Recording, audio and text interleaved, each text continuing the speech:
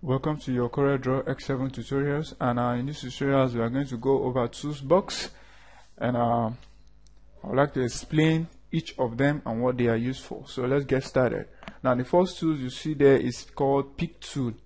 As you can see, Pick Tool, and Pick Tools lets you select and size, skew and rotate objects. For example, if you have any object like rectangle on the screen, you can be able to do what? You can be able to select it like it's selected already. If it's not, you can just click on it to select it. And you can be able to skew it, like you can be able to resize it. That's what that means. And you can be able to rotate it. Just click on this place and you just rotate it from one place to the other.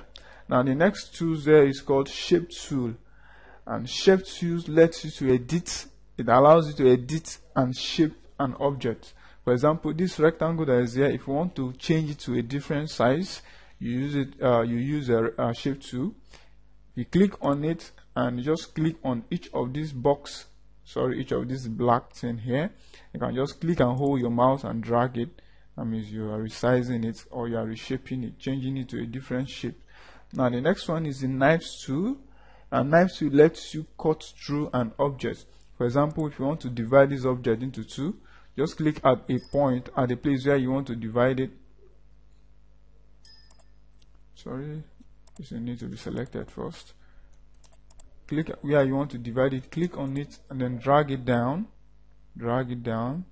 and click on it again.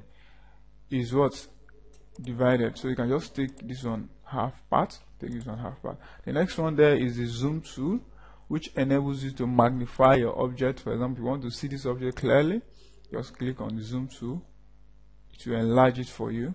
Then the next one is the Freehand tool.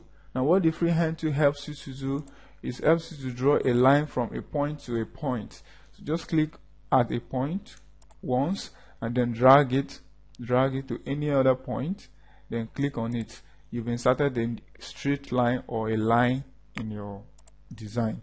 Now the next one there is your Rectangle tool. It helps you to draw a rectangle, which is mostly the main layout of any design you want to do. And the next one is your Ellipse, which is your rectangle. Click on it and just draw. That is your ellipse. And the next one here is your Polygon tool. Under this Polygon tool, you have other tools, but we are not going to go over other tools because as we are moving ahead, you'll be able to see what they are used for. And the Polygon tool just helps you to draw something like a polygon, something like this, to your screen. And this letter A here helps you to do what? To type text into your CorelDraw. For example, if you click on it and click on any point you want to draw a text, type a text, you can just start typing this blah blah blah. Then after that, you can just carry it from one point to the other. Excuse me for that. Then the other tool here is a parallel dimension tool. I think this one is new in CorelDraw X7. So what is used for?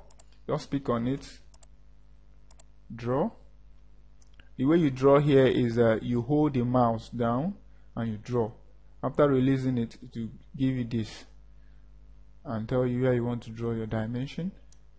You just apply, so leave it, and it's giving you the dimension itself. Like you can see, that dimension is 4.25 inches. Now another ones here are Drop Shadow tool, Transparency tool, and a whole lot. Why I'm not explaining them now is because as we are moving on with this tutorial, because I'm going to be picking a project to design, as I'm moving on with this tutorial, I will be able to be explaining each of those tools one after the other. One important thing I want you to get is this: anytime you pick any of these tools, apart from the Pick tool, anytime you pick any of these tools and you are through with it, or you just, let me say, you pick a rectangle and you draw. After drawing, you are through with it. So the next thing you are going to do is just to go and click on the Pick tool. That is called Dropping tool. Did you get me? So that your work will not be messed up. Anytime you pick on any of these two, for example, I know most people pick on this Zoom tool and forget to drop it. If you click on any of your buttons, it will be increasing, and then you say your work is has disappeared and the rest. So just pick on the pick tool anytime you pick on any other tool. Thank you for watching, and like I said before, this was a quick tutorial on the tools box. The next tutorial will be hot, and I don't know what I'm going to be teaching, but I know it will be hot. So don't forget to subscribe, and see you there.